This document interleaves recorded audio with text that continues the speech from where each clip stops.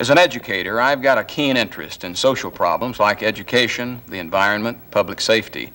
But as a taxpayer, I am concerned about a tax burden which is increasing much faster than our economy. Let me show you something. This line represents our state personal income. That's the money that all of us make in California as individuals. This line represents state spending, which is going up twice as fast. Here's where we are today, 1973, facing this simple choice. We can permit runaway spending to continue, or we can support Proposition 1, which will require state spending to bear a parallel relationship with economic growth.